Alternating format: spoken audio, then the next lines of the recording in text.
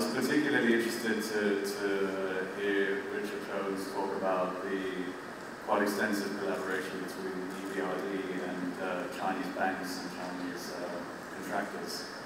So just a question building on that, maybe first for Konishi-san, what does it look like with the ADB? Do you have a similar level of engagement with Chinese banks, Chinese contractors? And then also for perhaps both of you, what about the Chinese policy banks, CDB, Exim Bank, who are probably the most significant players in Belt and Road? What's the level of engagement between your institutions and those players? We have a communication with the Chinese policy banks, and we know they're active in many of the countries where we are active, and we even know that we finance the same clients. But so far we're not co-financing with them. But we do have a conversation about the approach to financing, the standards, and the ways in which we might coordinate and work potentially. Perhaps the problem to build the One Belt, One Road will be to find the bankable projects. Konishi-san, you sort of referred to that before. Would you like to expand on that point? 21st century maritime Silk Road, or even the Belt Part, going to the South Asia to the Central Asia. Now, so far, they already have identified, at least as an idea, the proposals was 66 billion, but they are not even at actually the pre-feasibility study stage. That they want to be in a serious interest among the potential investors, or actually even among the development institutions, really to develop such ideas to the bankable projects. Then probably the finance. 10, 20 years forward, will all the goods be going like that by ship, or will we finally have reopened the historical trade routes and be putting things on the train? Or will I be able to drive from Beijing to Paris? If you just look at the volumes of freight that are carried by sea relative to what could physically be carried by rail, even with the most sophisticated and developed system in the world has ever seen, it's just not even beginning to be possible. So that's the first thing. The other thing is that there are a lot of difficulties with this product.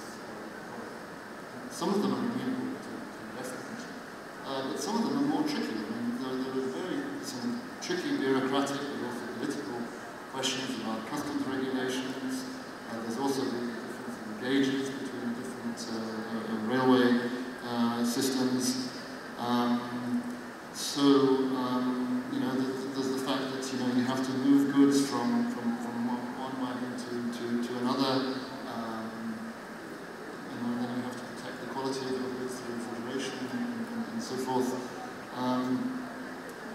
And then going to Konishi-san's point about bankable projects, are there investors queuing up to invest in these routes? So, to my understanding, no, there are not. If you look, I understand the policy which is held out as a symbol of this environment. As far as I understand, it's still quite empty. Now that may change over time. Basically, that as Belt Road Initiative present the vision for greater connectivity, for shared prosperity among all the countries. Clearly, we are expecting that movement of people and goods will increase over time.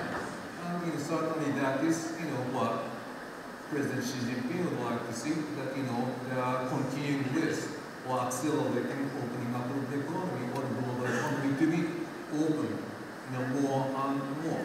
Now, in that context, I do believe the sea route will further develop because it has still the cost advantage more than anything else. Now, that land route, there are already some railroad services starting from China to Europe, and it still takes about a week. But then that's certainly faster than ship, slower than air. No, so there are certainly certain goods which fits to that modality of transport. So I do believe that as the traffic volume in that part increases, again, the railroad would probably be financially or viable development proposals. So I really believe that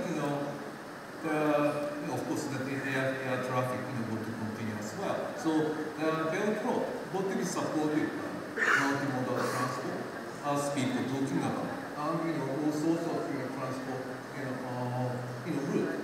I think will need to be developed more or will be developed as the economic linkages among these countries. These are two categories of infrastructure projects. One is almost completely is a public sector nature. It's a 公益性，也就是说，我是公益性的项目。It has very little. There's a market-based financial speak that we tend to speak about. It's a public good nature. The second broad category of infrastructure, it has is a dual characteristics. One is has 公益性 public nature, public goods nature. Secondly, it has also a market-based return. Okay?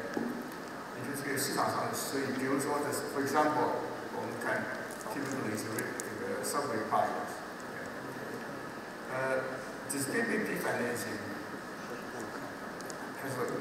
certainly has potential for the second category, market-based plus public goods nature of infrastructure project, and it obviously is opened the way to mobilize private sector money funds to support infrastructure.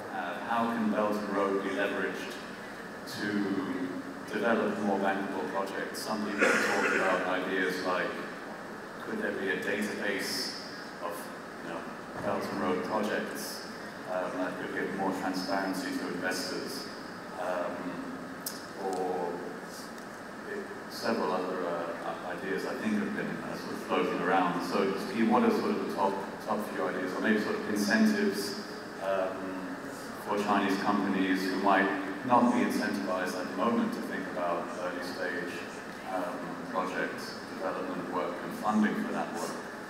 So very interested in your views. What can be done through the Belt and Road to develop more bankable projects, whether it's Chinese government or MDBs or commercial banks or even foreign institutions? There's a different way to count that. There's no official number of the country at the BRI. Sometimes I see 65 countries, other places I see 69 countries. But if you look at the overall infrastructure financing need, what I saw is somewhere between $4 to $8 trillion that will be needed. And then if you look at the money being earmarked from AIIB, from EDB, from Silk Road Fund, from China Development Bank, somewhere between 800 million to $1 trillion. So that means there will be another $3 to $7 trillion gap over there. So how do you fill this huge financing gap? The important part of that, of course, is public funding. This point mentioned the role of the government is very important. Ultimately, government takes the responsibility to provide the infrastructure services, public services to the public eventually. The other important aspect is PPPs, is try to mobilize, to leverage private sector resources and long-term commercial financing. But then there will be an important role for multilateral development bank, like World Bank, EBRD, Asia Development Bank, EIB. But the important things for MDBs, for multilateral development banks, is not about the money. The money we can bring to the table is quite limited, relatively in size. Most importantly is on how to prepare these projects throughout the process to promote transparency, good governance, safeguards, which means social economic. Why do you think, and Dr. Joe just began to address this, why do you think we're seeing this now from the United States? What's driving this change of attitude? Because it's completely different. Risk that is faced by the citizenry of one country relative to another. So one of the reasons that risk actually arises, I think a dominant reason is that the way that labor markets work in most places is that you don't get the option to work just a little bit less. It's either you're in or you're out. And that's a very extreme kind of change for individuals when they experience it individually. So You either have a job. you either have a job or you don't. And it's not the case that people say, well, why don't you work 75% of the time at the same wage, or 100% of the time at 75% of the wage. Those are not options that are typically available to people. So disruptions in the economic environment to people matter very profoundly because of how concentrated the difficulties that they face are. So when you see a country like the United States move in the direction of tariffs, or any country, my own sense is that it's trying to solve an insurance problem in a way that is somehow feasible for it to solve. Now, there may be other ways of doing it. As an economist, I would urge most societies to look for the other ways of doing that. But I think that's sort of the root cause of this, which is that a very rich country and a then relatively poor country opened up and began to trade with each other. The trade almost necessarily had to be between manufacturing from the poorer country and services potentially from the richer one. But the richer one, services are hard to export in general, particularly certain kinds of services that are easily exported. So the fact that the US and China have this particular trade pattern, to me personally seems very, very unsurprising. And even if it were very unbalanced, has a sort of normative connotation, which I actually don't particularly share. And in this case, this is exactly kind of what I would expect in terms of trade relationships. But I think the root cause is the anxiety in the United States among a subgroup of people who are competing more directly on the manufacturing side shows up in the form of protectionism. And I think that's my... Is China lending too much money abroad? What we were looking at earlier in the presentation of Sinosure. Chinese banks have seen a five-fold increase in their foreign lending in the last 5 years. 500% up. In the same period, EU banks have gone up 5%. The US has gone up 13%. Chinese banks lending overseas have gone up 500%. $630 billion. Should we worry? 这个实际上是一种非专业、太专业的一个观点。其实我们看发达国家，它有一个 OECD 组织，它下面有一个出版，它是一个它们之间有一个君子协定，主要发达国家有一个君子协定，这个君子协定是口头的，在这边不是本的，它是口头的，但是是有法律效力。在这个君子协定下，它对这个发展中国家，比如非洲、拉美，他们对这些国家，他们的风险非常高，他们不愿意去投资，而且他们明确的规定，像乍得啊、柬埔寨呀、像委内瑞拉这样的重债穷国，是不允许它的官方机构借款给这些国家。OECD 不是开动了，这是它。但是中国呢，跟 OECD 不同，中国的官方的贸易促进机构，开发银行，就是中国国家开发银行、中国建设银行，中国信保三个数，就是我们三家作为中国的贸易促进机构，贸易融资机构，我们是积极支持这些国家实现联合国的2030年目标和减贫目标，我们积极的推动这些国家的增长、减贫、清洁用水、能源保障等等这些公路建设，包括了很多医疗民生项目。在这个过程中，当然我们跟发展中国家这种合作呢，也不同意 OECD 国家，不同意货币基金组织 IMF 和 OECD 在支持这些国家的减贫和融资过程中，它是有条件的。有国际货币基金要求对方必须进行市场化的改革，必须进行财政改革。但中国这些所有的这些合作，没有任何附加的政治条件。比如我们支持委内瑞拉，大约是可能是500亿美元的，但是我们没有给委内瑞拉去任何的提支出。我们跟非洲很多国家，我们也没有要求非洲国家的政府你必须是这个工作上任何贡献，没有，包括印度也是这样，我们印度也有很多的。没有去给印度政府提条件，必须要求政府把账拿回来，没有这样的政策。所以我觉得，对，这样如果你了解了这个国际贸易的融资规则，你就是不会再问这样的问题，说中国投的钱是不是太多？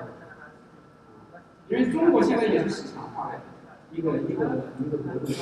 那么我们实际上我们现在是对海外的投资，我们是要控制的。比如说现在我们对埃塞，过去我们很多企业觉得埃塞，我几乎很多都去埃塞去投资，建了很多铁路啊、水坝呀，包括电厂项目。但是现在这几个月，埃塞已经发布合约，现在我们对很多埃塞的项目已经开始进行限制控制，主要是从风险角度。比如中巴走廊项目，我们建了，现在有12个电厂。如果你建了很多的电厂，它没有输电线路。建了电厂的电就卖不出去，这样你会看到我们现在对巴基斯坦的电厂项目，我们的建设投资，这个市场上也开始，由于它的违约问题啊，由于它的对巴基斯坦债务问题担心，企业自然就会控制。所以我觉得，我们从这个官方促进这个融资这个角度来分享，也不一定正确。